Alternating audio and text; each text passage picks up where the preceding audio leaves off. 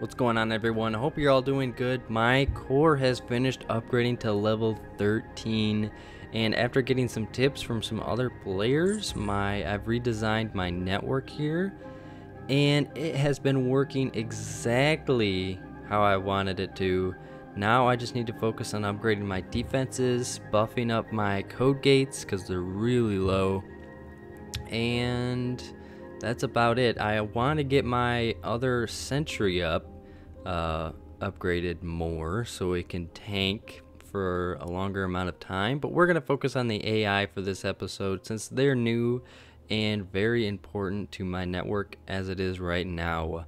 We got 6 million, we need 8 million for the Hawk, so let's get started here. 1 million off the start, and there's only 2 code gates that we need to worry about, and a lot of resources in his storages, so we'll definitely have to focus those. And I do not have my programs. Yikes. Wait a second. Could I actually get this first code gate with my squid? We're gonna give it a try. Since there isn't a lot of other code gates after it, I don't think there's a big risk just using our squid here. Let's see where it'll go. Yes, it goes right for that first code gate, and it gets it. Ooh, the squid. It's been a long time since I've used that. I don't actually think I'll revive it again though, just because, you know, it's only level 2, so there's not a lot of applications for it yet. Yeah, I just misclicked there and put a battering ram on there. You probably all think it's a pro play. No, that was just an accident. Let's get through here. The beetle is out. Now we need our battering rams. That program library can tank his sentry a little bit, so I'm not too worried. Oh yeah, no problem. Okay, maybe it is a problem. Ooh, close. It's all good though. We'll get through it. And that sentry can tank a lot, so that's why I used the shocker there. And the rest should be easy. You can just break through here. Sometimes I'll just use the shocker on these end parts of their network. We'll just go with the ice walls. It seems to be sufficient. Yep, gets the job done. There we go. And we're gonna close out the rest of these nodes. Get that extra rep. Wow, I only have 3 beam cannons left. I didn't even realize I went through that many. Goes fast. Another 1 million in the bank. Where does that put us exactly? 7.7. So we're only 300k off. Wow. So close. That's okay though, because we gotta leave ourselves with a little bit of extra money for new searches. A level 59 with almost 1 million. He does have plenty to get us our Hawk upgrading though. So let's break down through these first code gates, get them out of the way, and then we'll be good. Ooh, I kind of forgot about, or not forgot about, just wasn't paying attention to that squid. Could have actually screwed me there. But good thing it's RNG based. And battering rams for that. Actually, no, we won't get through that sentry in time. Bit unfortunate. Not a big deal either. Scanner's not a super high level. Did I get that ice wall in time? I did. I'm gonna leave. Oh, okay. Whoops. I accidentally meant to put down an extra ice wall. Instead, we have 2 protectors. What level is this sentry? Okay, so it's just like a level 18 or something. Can they break through my protector? Oh, nearly. So, wasn't a complete waste, I suppose. No, not the battering ram, thank you. Would like the shocker, please.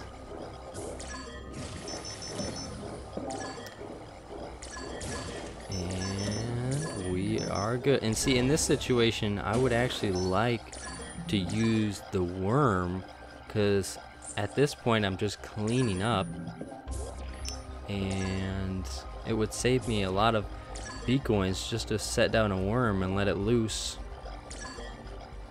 I did not bring it along. I think I got it up to level 11 though. So as I've continue to upgrade my shurikens, I think I'll upgrade my worm afterwards, just to do this cleanup at the end of some people's networks where their sentry did not get to. I think that would save us a lot. Another thing I wanted to upgrade besides my AI nodes is one of my the shurikens again. Since we have so many B-coins, it'll cost 180k to go to level 16, which will only put us 5 levels away from level 21. That'd be really nice to max that out as well. After checking on the wiki, I've noticed that the hawk will actually do like a massive amount of damage per second at level 21. I think it's, I mean, it sounds crazy, but I think it's like up in the 400, maybe just the strength is 400. I'd have to check again, but the DPS on the hawk is insane at those high levels, so it's definitely worth upgrading, and I would highly suggest focusing on the hawk after you get your sentry done. We got Leviathan with 64,000 B-coins. Now, unfortunately, he has all 4 of his guardians connected to his core, so my blasters would not be able to break through his core in a manageable amount of time to get me to his resources. So I'm gonna have to leave that for now, even though if my blasters were high enough level, breaking through that, going to his guardian and through his code gate there, I could put shurikens on that and then get into all his resources there. So I don't think it would be too tough, but his stuff is just at such a high level that my blasters cannot break through it. So we're gonna go to Rick, a level 70 with $1 million and 30,000 B-coins. Oh well, we can't. Yes, that's right, because his guardians, and he has a high level beetle. Well, it's got a few levels on it, it looks like. So I'm gonna have to skip this one as well, because my blasters are not high enough level to break through those shields and that repair. So we will go find someone else. How about this guy? Yes, this is a very interesting network. He's got his black ice choke points there. Let's see, and his guardian's upgrading, so that would make it everything easier, hopefully. Let's give it a try once. I'm hoping to be able to take down at least these first 2 code gates. Yes, we are good. My stealth programs are so low, but just high enough to get the job done.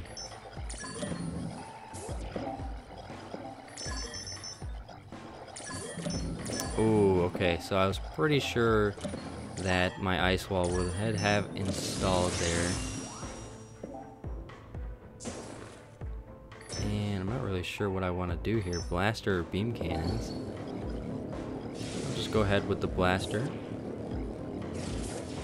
I have finally got it upgraded to level 11 at least.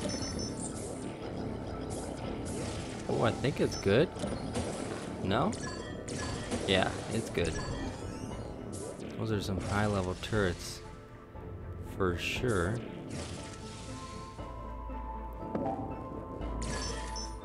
Let's get that going right here. And We'll break through his core. Oh, wow, it took it back. Oh no.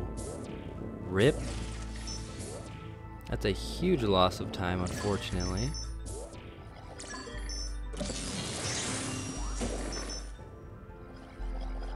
Just had to wait that one out.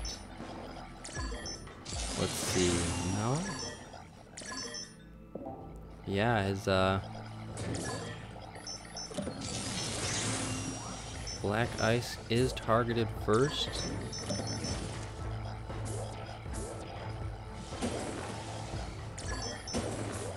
And one of his guardians was upgrading.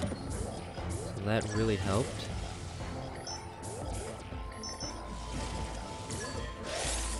And then we can break through these. We got 50 seconds left. It might actually be really close. We do have plenty of data threads, so we should be okay there. Play it safe, try to get these B coins. I think he has a lot, yeah. We will throw on the data leeches. 20 seconds left, that should be good. I'm just focused on getting these B coins. Here we go. Not too bad. Made a little mistake there. I thought we were screwed. But we were able to make that comeback and get those resources because of the data leeches, which I also need to get around to upgrading. But there's so many other things that need upgrading. Alright, 195,000. Get those going to level 16. They've been helping me out so much lately through Network's choke points. And we want to upgrade the Beetle now, which costs 2.5 million. Not bad. While I was testing out different network designs, after I finished upgrading my core to level 13, I was hoping that I could get away with having just 2 code gates at the start. But after some people have hacked me, I've learned very quickly that the antivirus cannot get ahead fast enough without being lost, or being cut off, which is why I'm really glad to have more people hacking me so I can learn these weaknesses, and which is another reason why I've been increasing my reputation. So other than that though, it's been working out really well. So this is when I changed up my design and added the 3rd code gate up in the front. It stalls a lot longer and allows the antivirus to get to the rest of the network like I want. And this player made it actually a really interesting hack because they used 5 level 10 Krakens, which I never see anymore. So it was really interesting to see how it played out.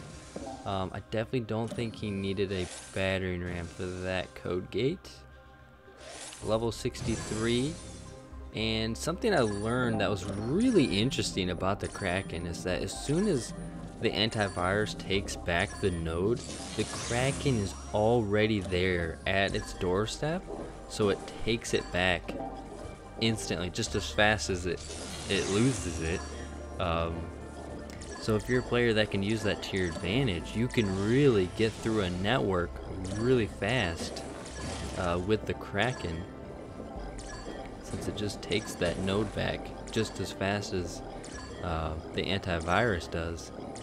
Look at that. That's really interesting and good to keep in mind if you're ever using the Kraken, because you can really use that speed to your advantage.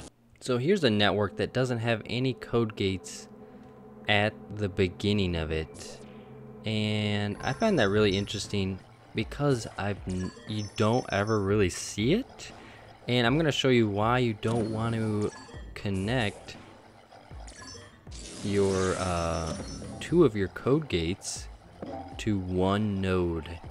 It really just helps the person who's hacking to get through your network a lot faster. Man, my beam cannon there was very slow.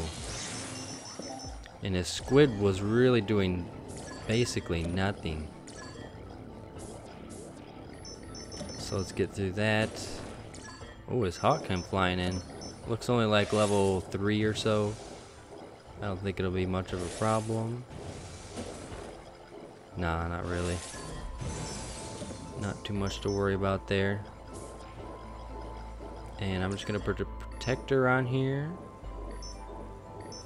So what I can do basically is use just 2 battering rams, or 1 if your battering ram is high enough level, to get through 2 code gates. It's really not a good strategy to use 1 node and put 2 code gates on it. I've thought about doing that before, but it's just not a good use, because you want to slow down your hackers, and that does the opposite. It saves them B coins and helps them get through it faster.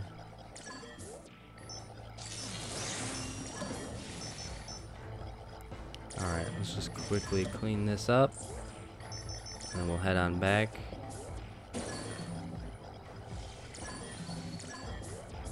Aww. Hoping I wouldn't need another ice wall there. But I guess I did. Yeah, black ice just do not have a lot of health. Yikes. So that's kind of why my thinking about those double code gates is just not a good strategy to be using. Am I out of beam cannons? Wow. But everything worked out in the end. His sentry was way in the back of his network, so we didn't have to worry about that at the start. I think he only has 1. Yeah, kind of a farming network type of deal. Let's see, we got +7, so he does have his rep is kind of high. Usually I only get +3, even though I'm only at 900. This will be a good example of how the shurikens will come into play here, and honestly a level 1 shuriken would be plenty since that scanner's only level 1. If you think about it, you really don't need much to get through that level 1 scanner with your shuriken. I'm gonna try for that second code gate, and we got it. Typically I always get 2 with these stealth program levels, which is really nice that I don't have to upgrade them right now. I know I will in the future, but there's other stuff I want to get done first. Antivirus is not there yet. He does have 2 sentries at the same level.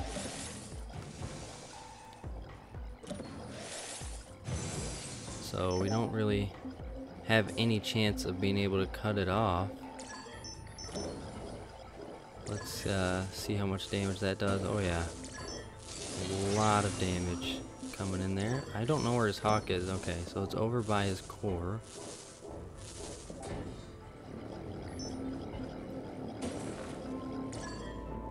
And I was waiting there to use another shocker, because I know there's a lot of damage coming in on that protector.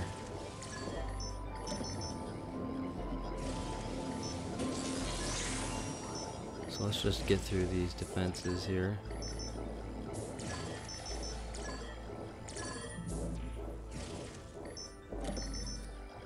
Sentry's gonna tank quite a bit. I am gonna shocker again and just spam it the rest of the way home.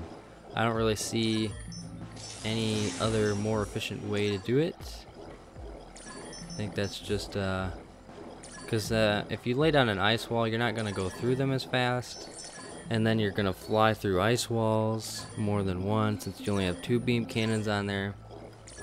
So I've always found that it's just better to use a shocker, throw down 3 beam cannons, and it gets the job done just like that. Alright, let's head on back here, and we will get our beetle upgraded to do more healing. So it's going to be healing at 33 now.